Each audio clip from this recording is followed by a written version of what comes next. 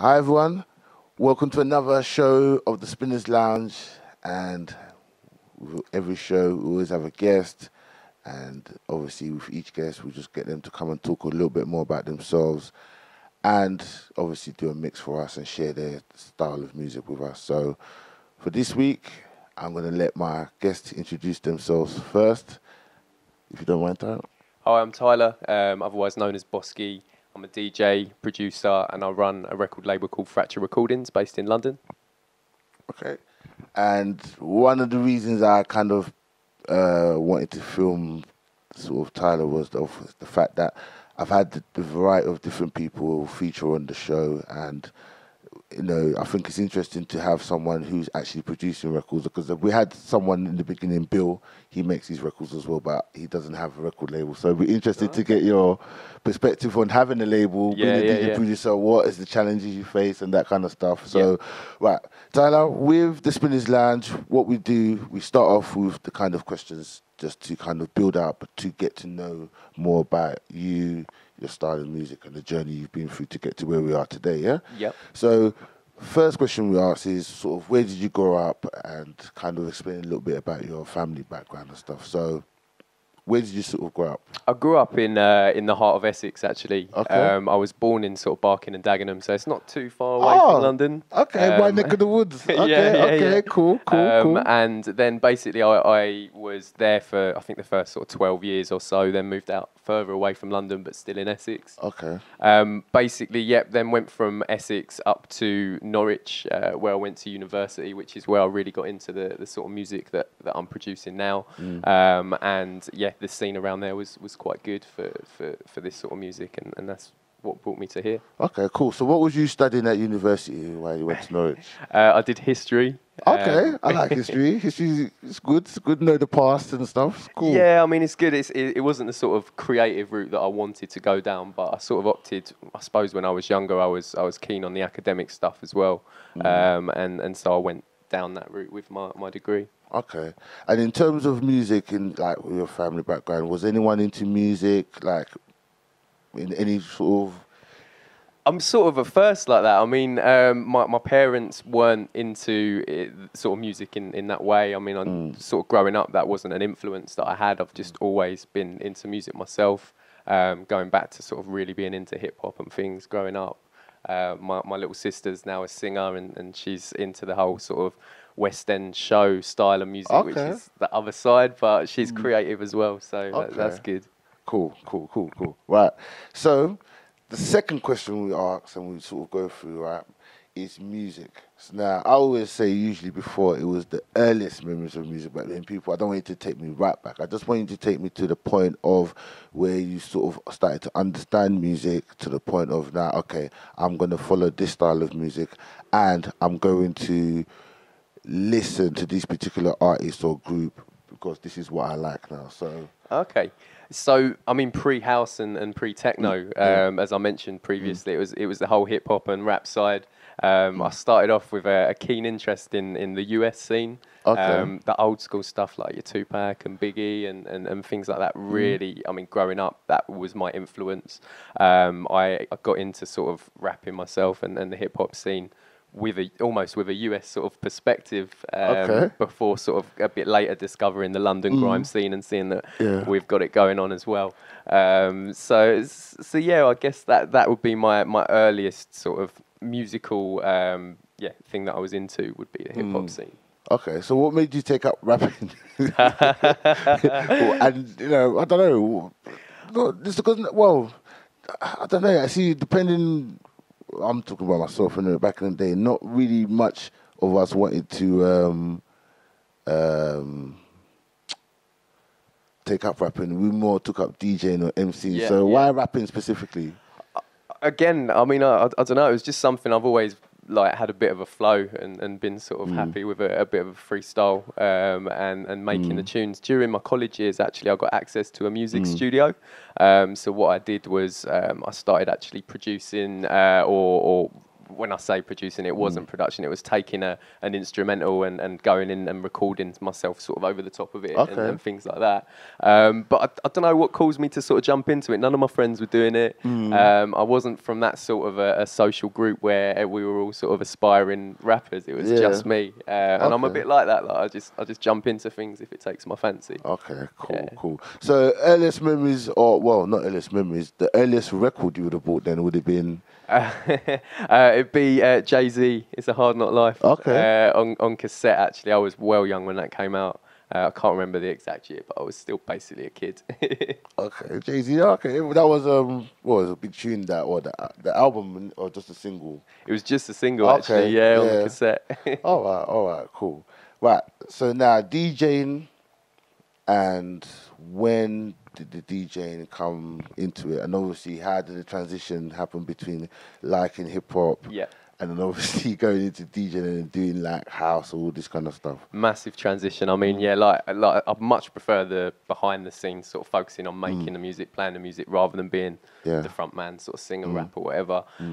So basically, when I got to university is when I discovered electronic music. So we're talking quite late. I'm in 2007. Yeah. And when I started, it was all sort of drum and bass and dubstep, and that was what I was really into in my university days.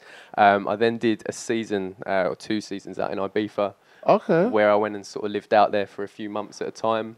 That introduced me to sort of the house and the techno in the best way possible. Had the time of my life 2 years in a row. So that was what transitioned me into liking that sort of the music that I love now. I mean, house music. I've not looked back since I got into sort of the house and tech scene. I don't even really get time to listen to many other genres now because I'm always on the house music. It was, I guess it was just waiting for it to happen. Okay, so uni and Ibiza kind of really a fundamental in you making that transition to sort of thinking about the DJs. Okay. Yeah. So in those early days, obviously when you start to take it up and you like electronic music and stuff, what particular DJs, right, did you hear or listen to that you thought, okay, these are the DJs that sort of I like at this particular time, or that made you think, okay, I want to take it up, and they're quite good? Yeah, well, definitely Carl Cox. I mean, his parties, Carl Cox and Friends at Space in Ibiza. They're very sort of techno heavy driven, really, really good sort of nights. And I think that when I saw Carl Cox play, something sort of clicked there, and I was like, wow, like this guy's got it going on. And obviously coming back and doing my research, because I was late to discover that, you see that he's going back to the old rave scene. Yeah. That's what I was going to say. He's a legend. He's a legend, because I was just saying to someone the other day about, in the beginning, there was a lot of different. You go to rave and like you would have Carl Cox, Fabio and Groove Rider, Mickey Finn, Slip Matt, and they all played different styles of music. Do you know what I mean? Until you got to a point, everyone then started separating. Then it was like Carl Cox was more techno, like I said, darker, and then Fabio and Groove Rider more jungle and breakbeat. So.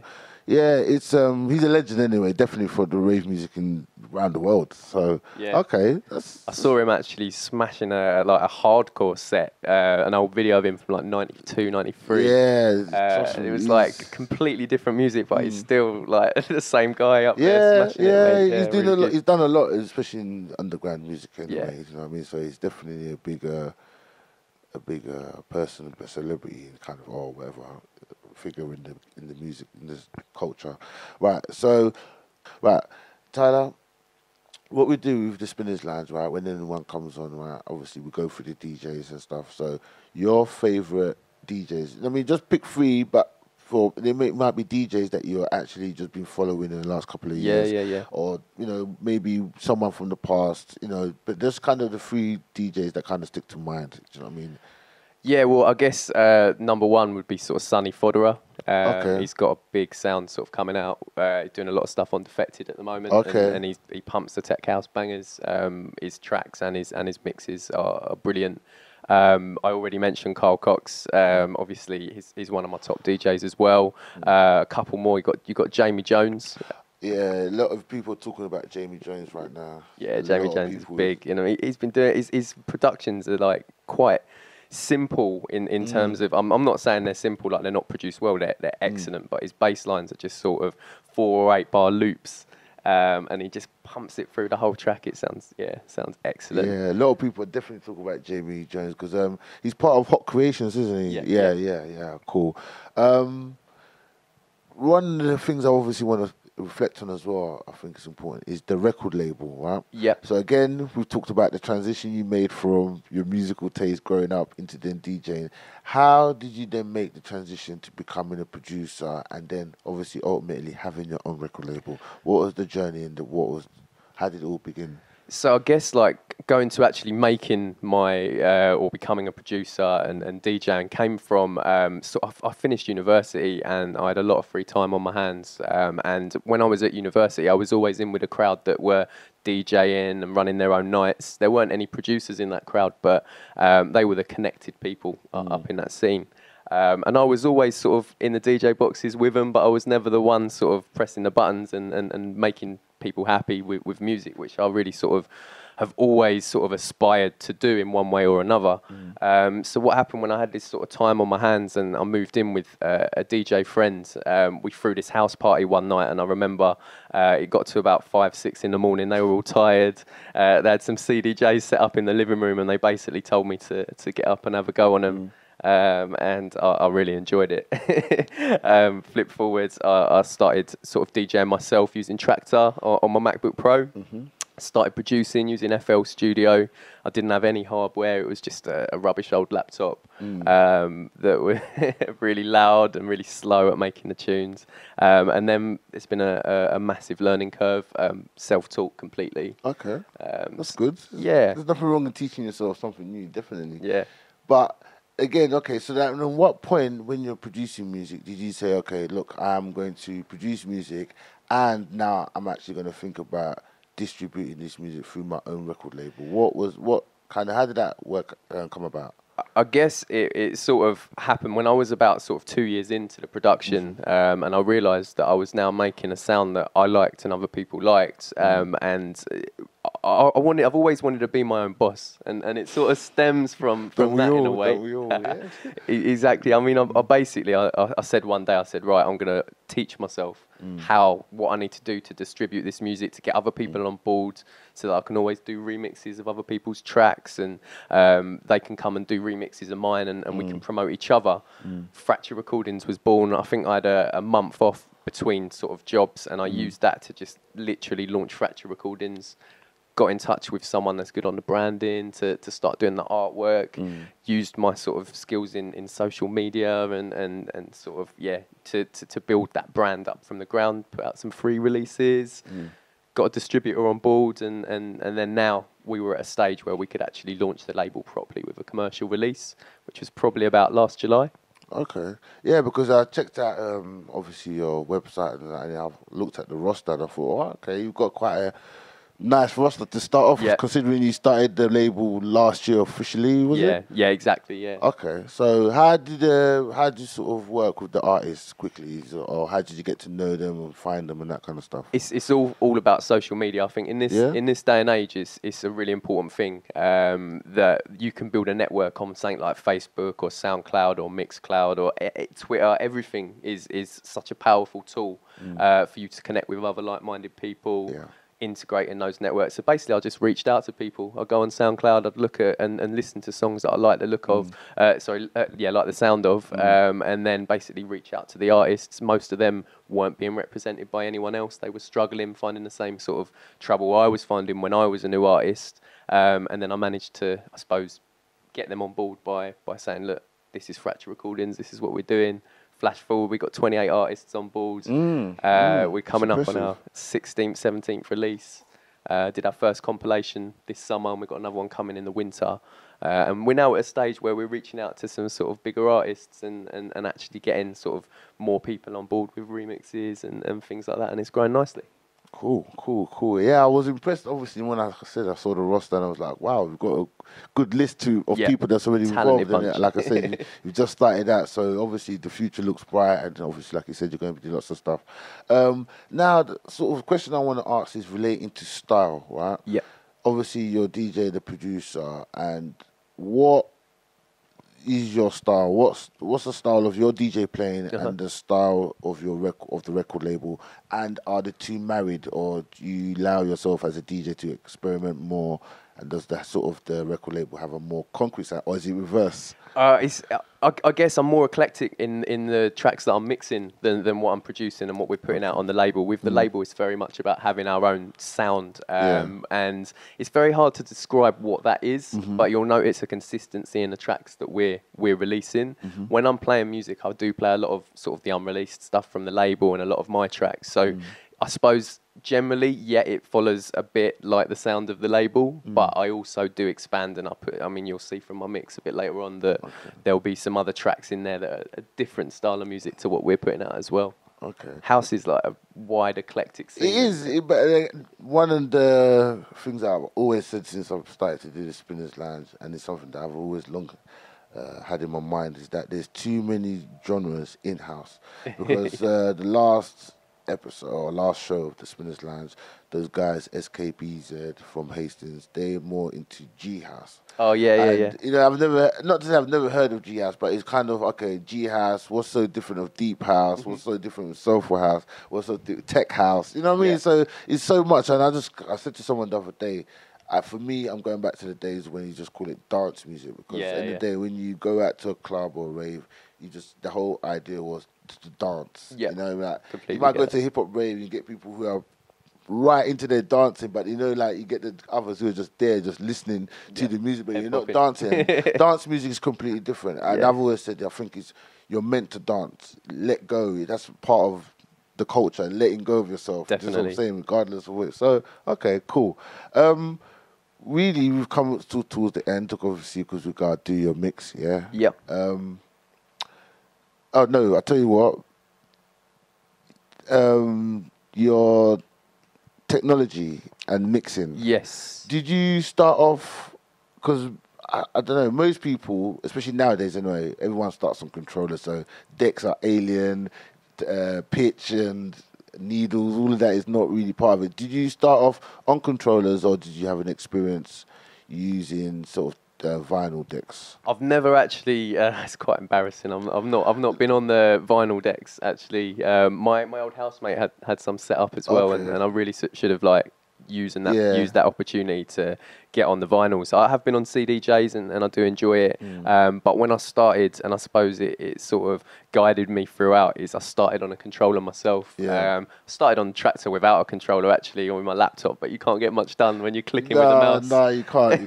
You can't make very intricate mixing. You definitely need a controller for Tractor or Definitely. virtual DJ, one of them, because it's pointless when you start doing all that. Nah, you need a controller. Okay, cool. I bought. I remember buying like a 30 quid little controller. Yeah, that's what I've got. Something similar. This thin. Is it? Yeah. I think mine's Newmark. That's the one. Yeah, it's the one. And again, you've got really no options with you can flash between the tracks, but you can't really do much else.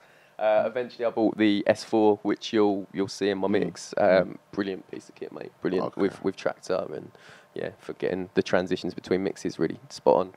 Nah, cool. Listen, Tyler, it's been a pleasure, obviously, speaking to you, and I'm looking forward to see what you're gonna play. Are you just quick question about your mix? Are you gonna throw in some of the stuff from your record label? Yeah, I've got an exclusive. I've got a couple of bits from the record label. Okay, cool. A couple of tracks. One of them is going to be a free release that's coming out next month or late this month actually. Okay. I've got a track that I'm working on with a guy called Maury, which is we're going to send that out to some bigger labels. So it's a pretty big exclusive. I'm quite happy with that one.